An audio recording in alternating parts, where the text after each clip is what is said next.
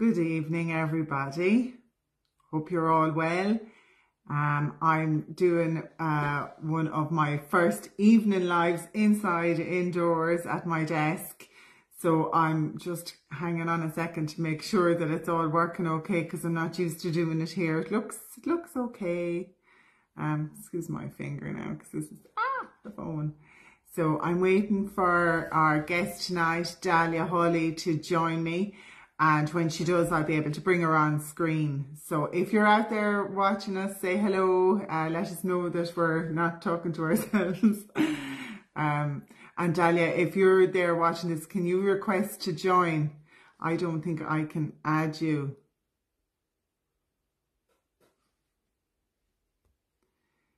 Aha. I think we're going to work it. Hello, Anna Gagan. You're very welcome.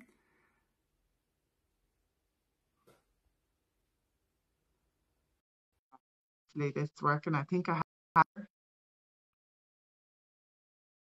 says adding. Looking very hopeful. I have a cup of tea and look, it really is tea. It's not even anything stronger.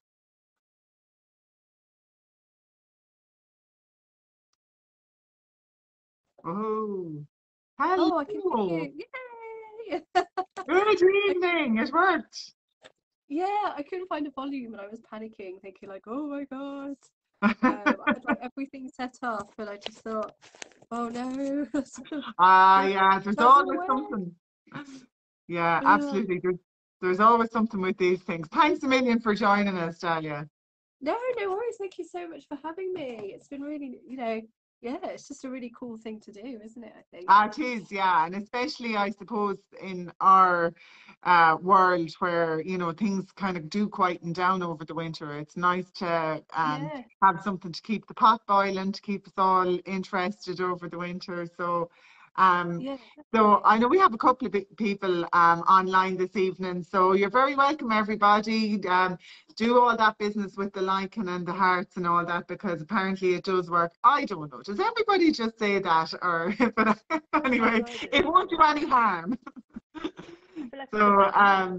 this is my guest tonight is Dalia and she specializes actually, do you know what, Dalia? You tell them what you specialize in instead of me speaking for you. You go ahead and introduce yourself maybe. Oh dear, Dalia's frozen. Hmm. Oh, you're back. You're back. Yeah, it's weird. As soon as I put my headphones on, it just froze it. So I've just, yeah, It might come back again. there we go. I'm back. There we go. Great. As So long I as was it's just saying to fine, make it's good. you introduce yourself and just explain what you do might be the best thing. Yeah, of course. First of all, I must apologise. I've got a terrible cold, so please don't take this face as an advert for my products because my skin's gone so blotchy and my eye bags are like shopping bags. Yes, Oh, I you do poor have quite thing. bad cold, so yes, this is not an advert. Yeah, so I'm Dali. I'm Dalia from Daliabotanique. I'm based in Yorkshire, and I create skincare for people who love going or being outdoors, and it's all based on my love of gardening. Fantastic. That's brilliant. Yeah, Like it's so interesting because um well like anybody who works outdoors I have noticed my own, especially my hands, like sure my face, but especially my hands coming under yeah, major attack. Yeah, yeah. And yeah, I don't wear the gloves enough, which I know you should, but sometimes things are too fiddly to do with the gloves and yeah, yeah, yeah. So totally. I do all the mistakes, but I suppose like it's not just us, is it? Like it's farmers and so many people, even truck drivers and stuff getting in and out of trucks. Like there's lots of people Yeah, who suffer from the same, you yeah, know. definitely, definitely. And What I is do it? a Is lot.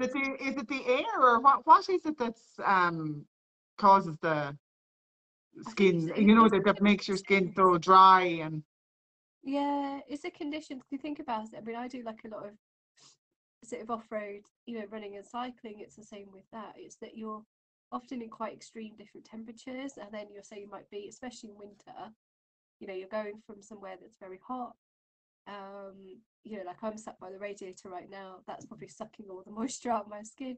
I go outside, you know, my skin's getting battered from that. If it's sunny, you've got to be careful of you know, sun damage, obviously making sure you're wearing a high factor on your skin as well. So yeah, you do get kind of more exposed to various elements as well, I would say. So from either the sun, and the risk that that can bring. Obviously, you know, still go out in the sun, but make sure you wear like factor 50. Or, you know, going from like the heat to the cold, and that can have, you know, especially if you're sat in like air conditioned or like a, you know, heated room, you know, that can suck the moisture out from your skin as well. So you just have to be, yeah, you just have to be aware of that. Our skin can sometimes be quite dry and quite, you know, Yeah. it's like say Yeah, your I was hands. thinking lately too, it's windy here as well lately, which Yeah. can't help. Yeah, yeah, yeah, It's yeah. free exfoliation. When it's Oh when it's yeah, like that's how I look. yeah. I don't know. I'm actually looking quite all right tonight. Sometimes on these cameras I look dreadful, but yeah. Anyway, I'll Better take than it you when it's should. coming. So I see a couple more on. Hi, Amy. You're very welcome as well. Um, Hi. so how did you get into? Okay, so like I know we all know that this is the problem, but how did you get into making skincare products to help? So when I was younger, I used to love making, you know, sort of lotions and potions for friends and family, and I always used to experiment with different things like balms and stuff like that, and oils. Um, and so it kind of started way back when. I won't go into the whole long story because we'll be here all night. But before COVID, I had a massage business, and I started working with an aromatherapist to make massage oils because I was doing sports massage, and you know, that was a really good way to bring in, you know, sort of a bit of extra income, but also it was still using the things that I was really passionate about. And then obviously when lockdown happened, I lost my business basically. Um, and then I moved from my city flat, where I used to live in Leeds, to quite a rural place, and my other half is. And I started doing up his garden, and I had quite a lot of time on my hands. Most of us did in lockdown, so I enrolled in a couple of some skincare schools. I was quite lucky that my old massage clients, you know, brought vouchers off me, and you know, really helped me out. So I invested in some skincare schools, and the same time when I was doing at Mark's Garden, I was suddenly like, oh, we're talking about some of the plants that I'm working with, the flowers that we're growing. We're talking about them in our course, you know, that like, oh, this is so cool, because you always think they're from a mystical foreign land, you know, Mm. and actually the ones that I'm growing in my garden. So it all kind of started from there, and I just started researching a lot more about, especially, you know, at the time I was doing a lot of walks and um, going to wild meadows and seeing wild flowers, you know, things that I hadn't really experienced that much in the city. And then my parents are very keen gardeners, but when you're young, you don't often have that interest. So it was only really in the last couple of years that I was like, wow, there's such a crossover here. This is amazing. And then it just started from Yeah, like you know, there. it's like a lot of things. It seems obvious afterward, you know, when you get to, yeah, duh, that is there all along. But yeah, Yeah. it's true. And like, what makes the natural products a better option? Or do you even say that? Or I'm saying that, so I don't want to be putting words in your mouth. um, so yeah, I mean, I could talk about this for ages, but again, I'll try and compress it. And I'm always happy to have a chat with people, you know, another time. People often think that natural is better, but I always say, well, poisons are natural, but we wouldn't put them on our skin. Um, Things like essential oils, they're natural, but they're very, very toxic if you're not using them properly. You know, I get like special recommendations on how to dispose of bottles. You know, that gives you an indication if they're toxic. You know, they're not used properly or disposed properly. You know, they are quite toxic. Um, so I'm very one of my kind of arguments towards natural is good, but it's not always better. It's not always better for the environment, because we're taking plants out of their natural place to use, and the more that people are wanting skincare, producing skincare, the more we're taking away from the land. And same as, you know, a natural product doesn't necessarily mean it's a safer product or is better for us. A lot of stuff that's coming up now is sort of nature identical lab produced ingredients, which I think is really good.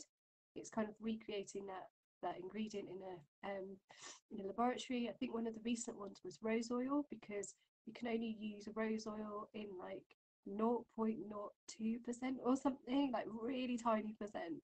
But actually, if you were to produce that in a lab, you could use more of it because it would be made to safety standards. Yeah. So for me, the natural thing is always, I feel it's a bit of a marketing gimmick because people can then add a higher price point to it as well. So synthetic, you know, like, depends what your class is not natural, but I would almost say that if you find a product and it works for you, it works. Do you know what I mean? It doesn't matter, you know, I get quite bad eczema. Sometimes I find the only thing that works is a high grade, you know, prescribed cream, and that's Get fine. the It's heavy guns out. Yeah. right, but yeah, so Yeah.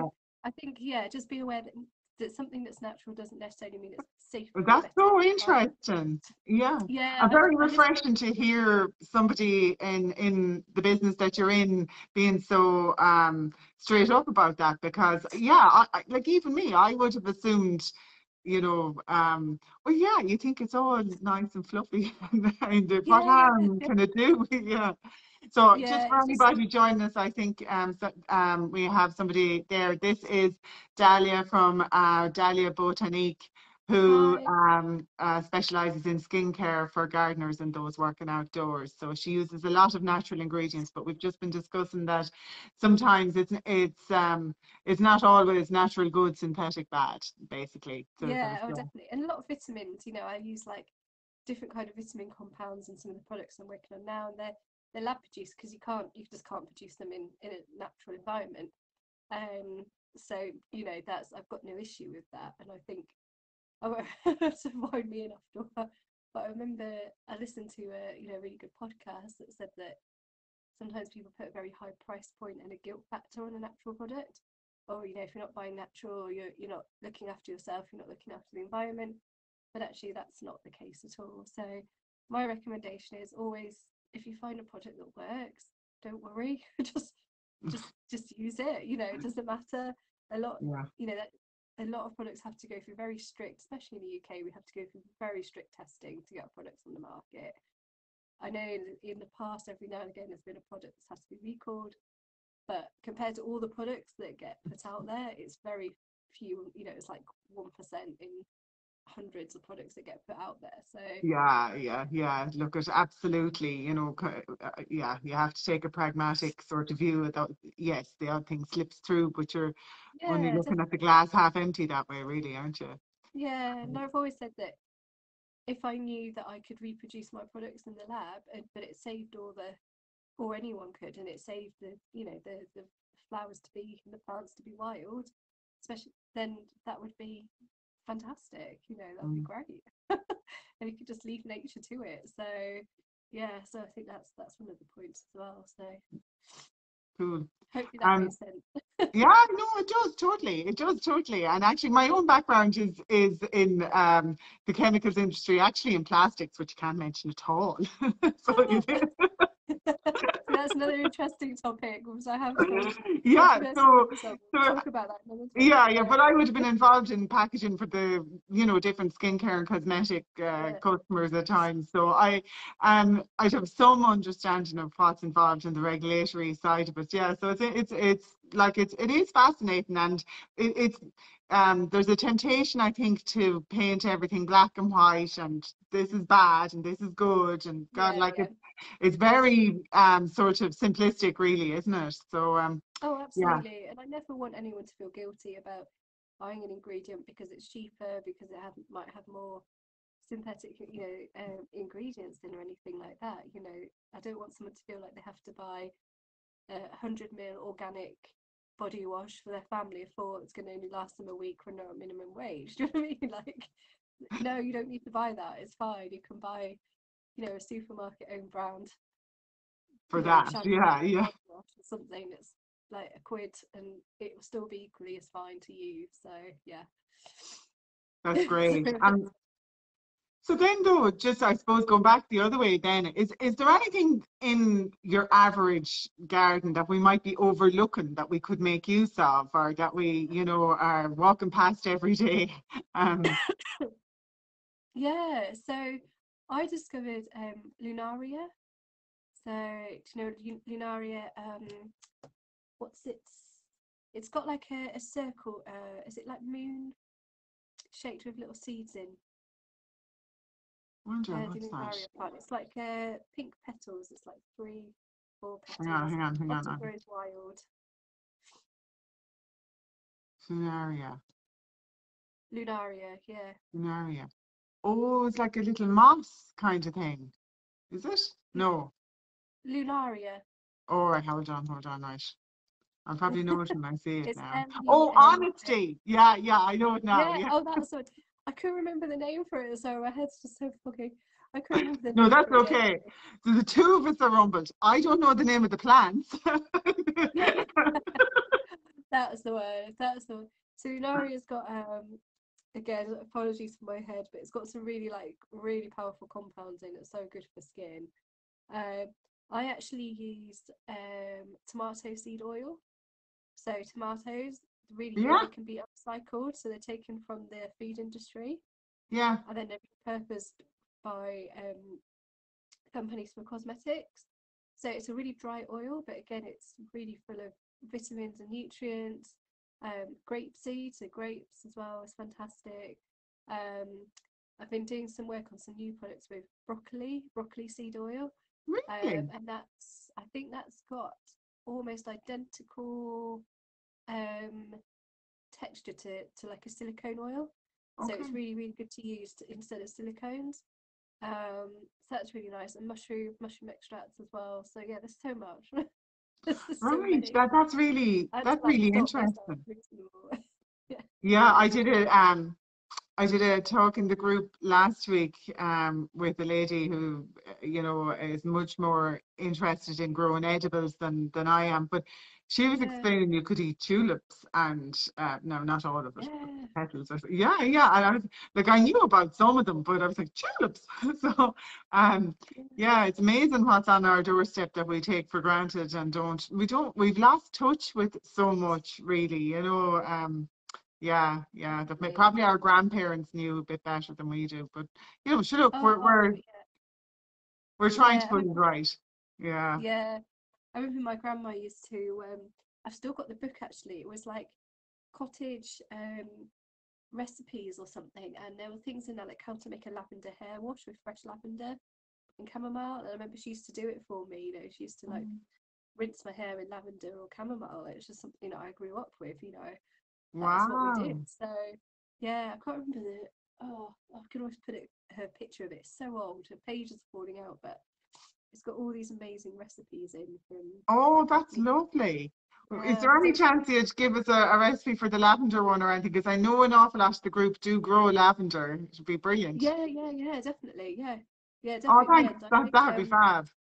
That'd I be made fab, a and video. especially when it's a heritage one as well. Like, that's really, Yeah, I yeah, made a really good video on using lavender to make lavender room bags. yeah. So that's really good. Yeah, so I can definitely pass that on.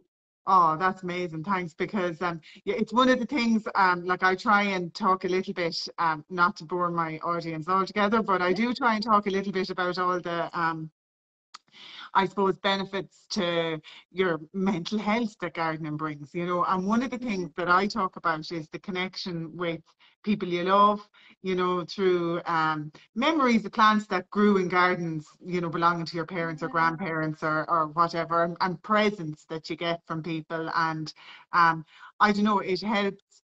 It makes the garden so much more meaningful for you when you're out in it and brings you so Yeah, much more enjoyment, I think, when you're thinking of it beyond just the nuts and bolts of growing yeah, the plant and the yeah. season cycles and all of that. So the idea that it's somebody's grand's recipe is just so sweet, like really, it's lovely. Oh, they knew all the best ones, I think, definitely. Oh, they are, yeah, absolutely, absolutely.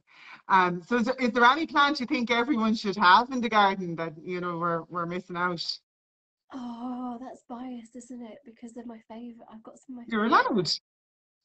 Um, See, I love lavender. I love it. I love the smell.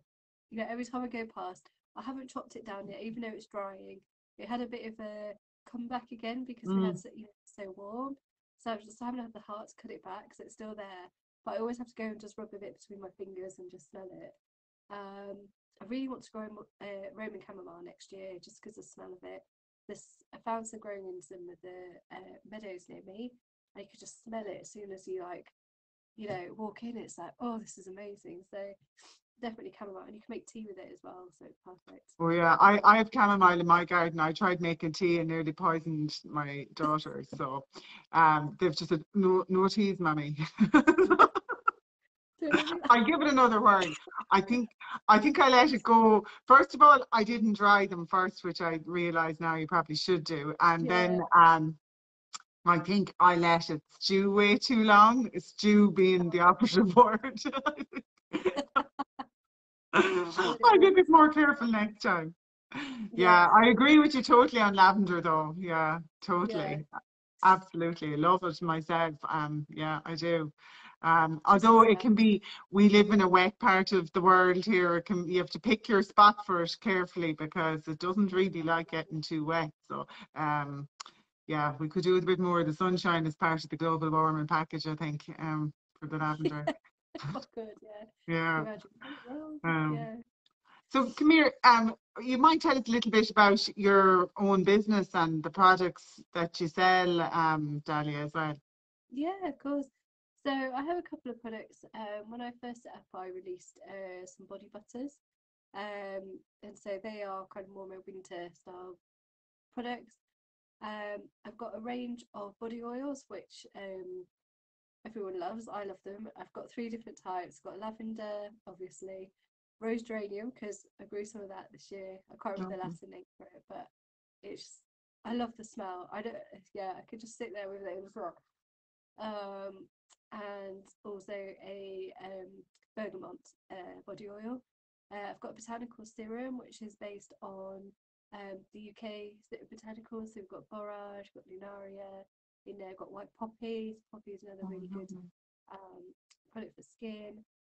Rose hip as well in there. They've all got coenzyme Q10 in, which is sort of a so I say yeast, but I don't mean that in a horrible way. It's a really powerful. That's how it's kind of formulated, but it's a really powerful antioxidant. So it's really good for repairing the appearance of any sun damage you might have.